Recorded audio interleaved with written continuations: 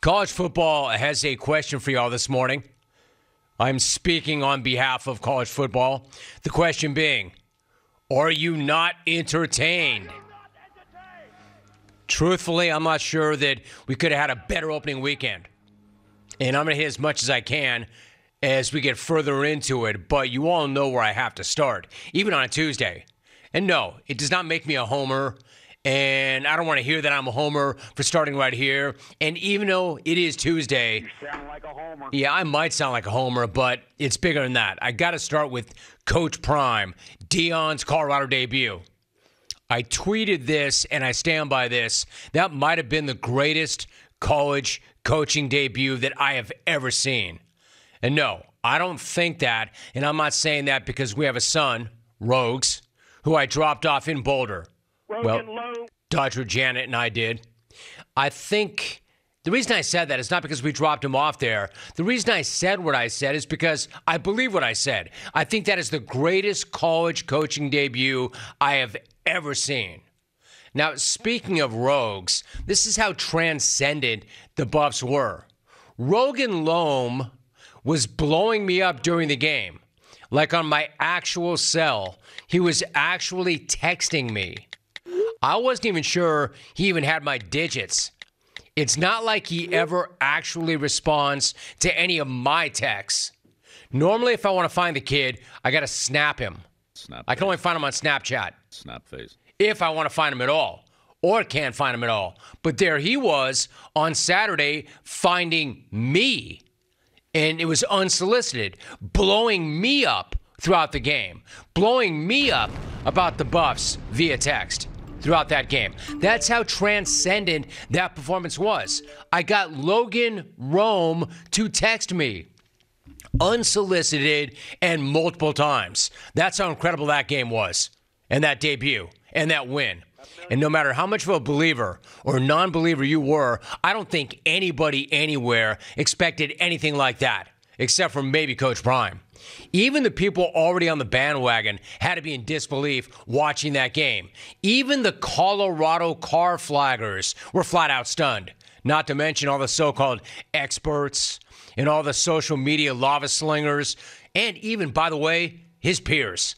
The anonymous coaches that kept pot-shotting him, saying there's no way this could ever work. There's no way this is possible. Now, don't get it twisted. I'll own it. I was one of the non-believers. I was one of those folks who thought there is no way you turn over an entire roster like that on a team that crappy and then go out on the road and beat a team that was a 3-touchdown favorite in their own house after playing for the Natty a year ago. Hell yes, I laid the points. And hell no, did I see that performance coming from the Buffs. But Coach Prime did. Hell, he called his shot. He told us. He'd been saying it since he got there. Now, saying it and doing it are two different things. And to see them hit the field the way they did and perform the way they did after all that talk and all that hype, I mean, that bleep on Saturday was nothing short of jaw-dropping. It was incredible. It was stunning. I've had a few days to think on this. I've had a few days to think about it deeply. And although Deion has spent his entire athletic life making the impossible seem routine, I am still stunned at what I witnessed this past Saturday. This dude just seriously turned around one of the most desperate, depressingly lost programs in major college football in a single game. One game. In one game, Colorado went from a punchline to scary. Again, in a single game. This is a program that won exactly one game last year.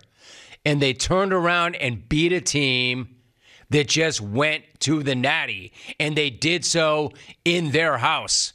Look, I don't care how much TCU lost from last year's team. Deion still took a team that was 1-11 last season and went into the house of a team that played for the Natty and beat their asses on national TV. It's hard to imagine a more epic debut could even be possible or fathomable.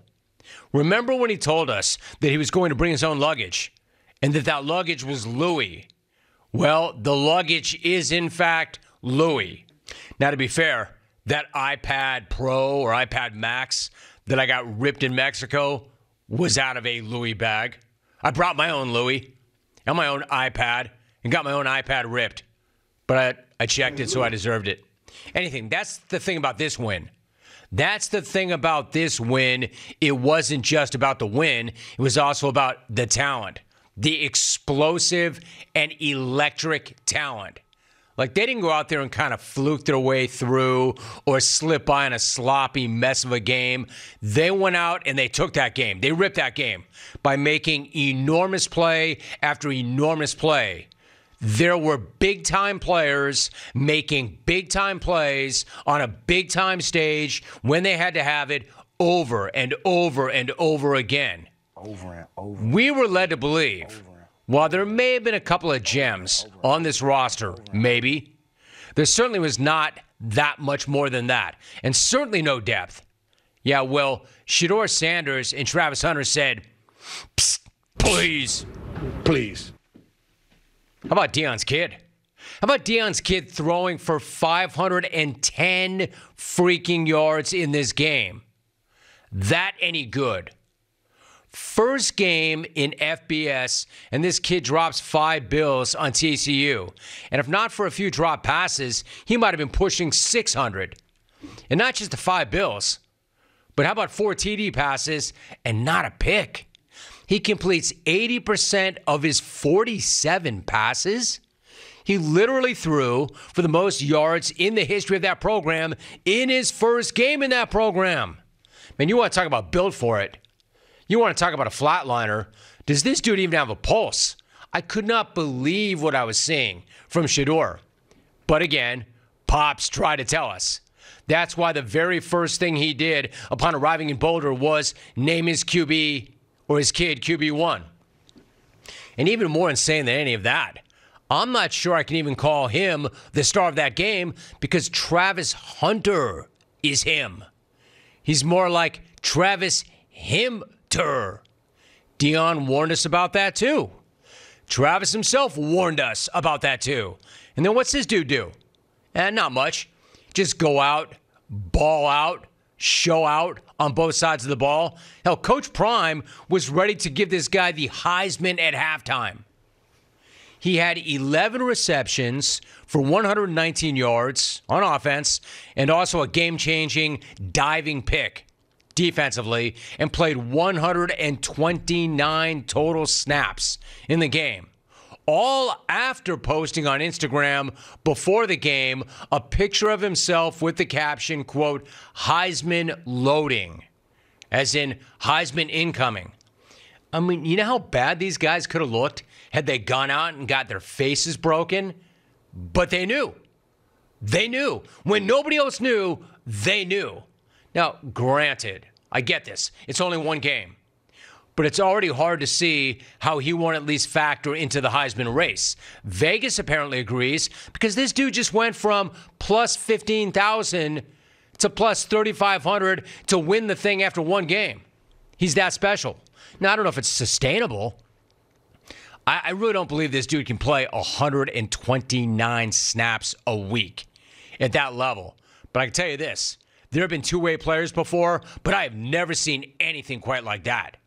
Freaking electric performance by an electric player who popped off before the game and then backed it all up. I mean, I guess there is a reason why he was the number one recruit in the entire country.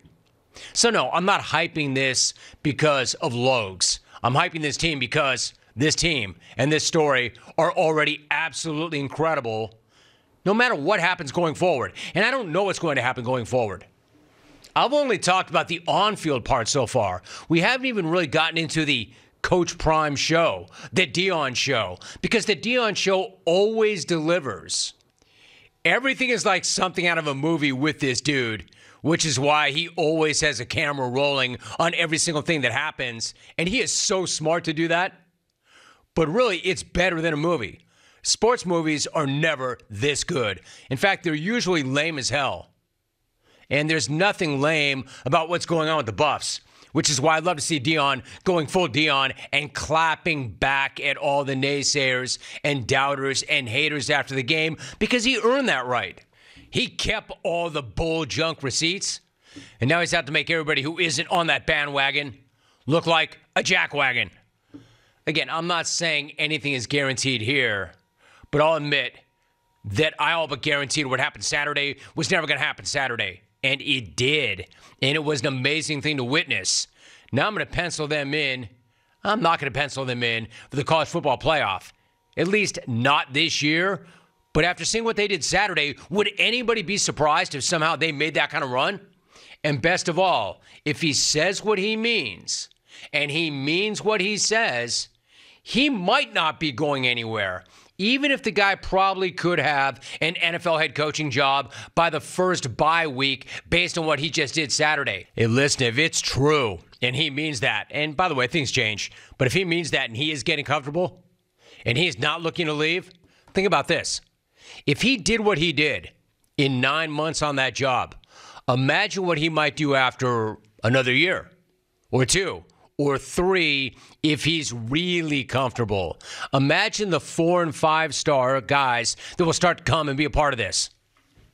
Again, maybe that's not guaranteed. Maybe nothing's guaranteed. But I can tell you this dude in this program, this story, is the most intriguing thing in all of sports right now. And Folsom Field is going to be completely off the hook.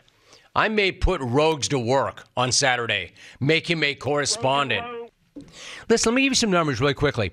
The 2022 Colorado Buffaloes ranked 126th in scoring offense, 130th in scoring defense. I don't care what happens going forward. Their season is already a success, 1 game in. And if you're still a hater, it's safe to say that you're really not objective in anything you do. I know, 1 game, but it was that good of a game. It was that astonishing. Oh, and don't look now. Look who's coming in. The once bitter and hated conference rival, Nebraska. There was a time when this was one of the best rivalries, one of the most bitter rivalries in all of college football. And man, the Huskers need this, right? They need this one badly after coming from ahead to choke in week 1 as they have so many times before.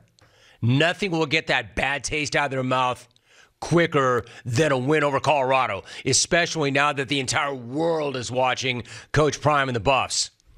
But, you know, Prime would like nothing more than to put on a damn show in his first home game with the entire nation looking on in a nationally televised game so he can once again say, told you so. Told you so. Do you believe now? Do you believe now? Tell you what, this dude did come in with some Louis. In fact, not some Louis, but a Louis Vuitton Urban Satchel. And it's Louis. Price tag, $150 gur. What did TCU roll with? They grabbed their Travel Pro soft shell rollaway from the luggage carousel with the little tattered red ribbon tied around it so we would know it was theirs. As much as I just hyped that up, I'm not sure that I hyped it up enough, because as big of a win as that was on the field, I think it was even bigger off the field for Coach Prime. Yeah. You tell me what 4-star or 5-star or big-time recruit would not want to be a part of that. Especially right now. You get in, you play early, you play for a guy that you absolutely love, that you'll do anything for. That was an enormous win in every sense for that guy. Do you believe in that? And that program. Astonishing. Really astonishing. Thank you so much for watching. Please like, comment, and subscribe, and hit the bell to be the first to know when we do upload a new video.